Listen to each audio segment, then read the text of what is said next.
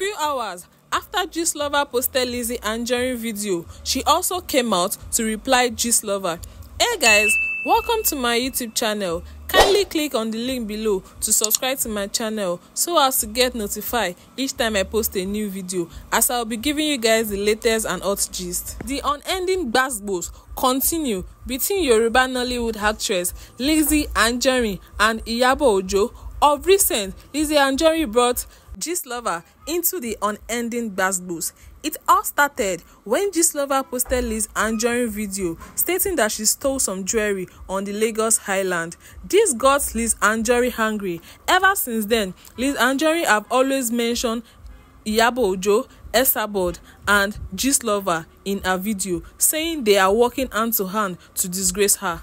Gistlover came out few hours ago to post Lizzy Anjorin video calling her names. The next video I'll be playing is Lizzy Anjorin calling iyabo names and also calling her Shekpeteri, which is not new. Listen to the next video I'll play. Ọmọ Shekpetekun, àwọn ọmọ Shekpeteri, ìwọ olómọmọ ọlọ́mọ tó rèé lọ sí London Bridge tó yanjú ẹ̀. Ìwọ ló family family àwọn ọmọ ọlọ́mọ tó ní kó wá máa fún ẹ royalty. Kò ń ṣe mí, ìwọ ni wèrè. Tí ó bá sí pé o ti yàgbá kó o wèrè, o ti sórí ibú sẹ́nu, o ti sọ wèrè di toothpick tó fi ń ta yín. Ọ̀tọ̀ lọmọ ọlọ́mọ tó kú, ìwọ ló ń sáré kiri fún royalty. Shekpeteri, ìwọ ni wèrè. Èmi kọ́ ni wèrè tọ́ sí. Èmi kọ́ ni wèrè. Shekpeteri, má máa ṣe báyìí. Bó bá ń wẹ́ni tó yà mí wèrè, wà á rìn jìnnà. Wà á rìn jìnnà. Roski yàtọ̀ sí lè mú wá fún mi. We are still on it. Fún mi bẹ́ẹ̀. Roski yẹ. Let me show you guys the video that caused the gbasgbos between Lizzy Anjorin and gistlover. You, gistlover, you took advantage of what happened to me in the market. I never knew you instigated all the market woman. Gistlover, if the market woman can deliver my life to you, are you now telling me that people that died recently, we cannot question them? What gives us impression that immediately this celebrity are walking into hospital, they are not snapping their health condition to you, gistlover? Gistlover, what gives us impression that you, gistlover, are not determining the celebrity that walk out of hospital and celebrate? This story long ago. Few hours after gistlover posted her video, Lizzy Anjorin also posted this video calling gistlover all sort of name. As if that is not enough, she also went live calling gistlover mother all sorts of name and also accusing gistlover of reporting her Instagram page. Listen to the next video I'll play. Shekpeteri, wo le woru nǹkan báyìí torí wèrè ni màmá ẹ̀. Shikolovo madness lórúkọ wèrè tó ṣe bọ́mì ẹ̀. So ìwọ lè wọ́rùn táwa tá gbé dání, ó sì kéré nú ayé, ẹ̀mí ìyẹ́ ò tí ì gbé. Ẹ̀mí ìyẹ́ ò tí ì gbé. Shekpeteri, gistlover, ìwọ náà wo iṣẹ́ tèmi ń ṣe. Ìwọ ò lè ṣe irú iṣẹ́ tèmi ń ṣe yìí. Shikolovo madness lórúkọ wèrè tó ṣe mọ́ ẹni tó fún mi lọ́ọ̀fù yẹn fi abáyé kalẹ̀ níyà wèrè bí gistlover. Gistlover, ìwọ náà wò ńgbà tó wo èèyàn tó múrù combination ọwọ́ mi, ìwọ náà wo combination ìgèlè rẹ̀, bọ́ọ̀sì rẹ̀, aṣọ rẹ̀, ìwọ náà wò tó ní ta ló yà mí wèrè. Ńgbà tí wọ́n bá ń béèrè pé ta ló yà mí wèrè, ṣá gbọ́dọ̀ máa sọ fáwọn èèyàn kan ló màmá ẹ ni.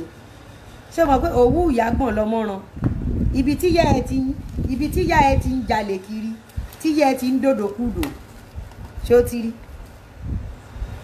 Ṣé ríru àwọn pọ́ọ̀sì tí mo gbé dání?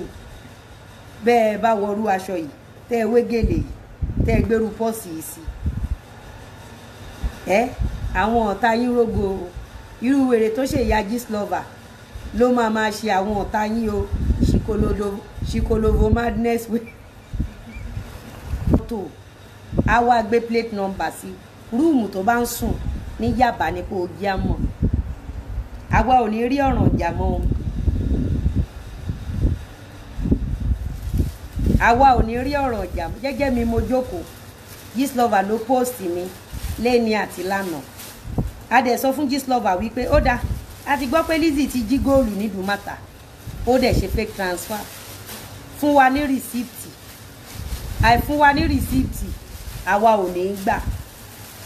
Ṣé ẹ mọ̀ pọ̀pọ̀lọpọ̀ yín ti gbàgbé wípé àwọn kan ti ipasẹ̀ gistlover wọ́n ti wà lẹ́wọ̀n báyìí. Bí gistlover bá ti fún wa ní rìsíìtì gold tá a jí nínú ọjà làbùṣe bá bùṣe o. Bó bá ti fún wa ní rìsíìtì fake transfer làwa bá túwọ́ lọ́rùn ẹ̀ o. Àìfún wa gbogbo wa jọ máa stock ra wa ni o. Bẹ́ẹ̀ bá láìkì mi kẹ́ ẹ padà o, ẹ block mi o. Ẹ̀yin warriors kò sẹ́ni tó fẹ́ kánjú kú báyìí nù wa o. Gbogbo wa jọ máa fi ṣẹpẹtẹrì. Ṣé èmi ni mi ò nísinmi àbí ìwọ tó ṣì ń yálé gbé lò nísinmi? Èmi tí mo wà nú ṣọ́ọ̀bù mi alo original wà lókè so Eroski original. Eroski this is skin.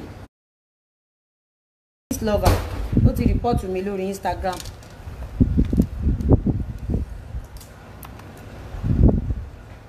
Ó report mi o lórí Instagram mo ń bọ̀ o.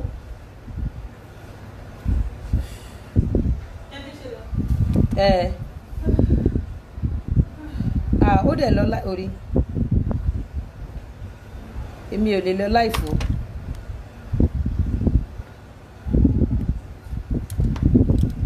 Gistlover má bọ̀ o. Ìwọ ló fún wa material o. Jẹ́jẹ́ wa kúkú la jókòó. Mo ń gbọ́ jàre. Gistlover. You took advantage of what happened to me in the market. I never knew you instigated all the. Amadebe now. Ṣẹ́rù ń bá ẹ̀ ní.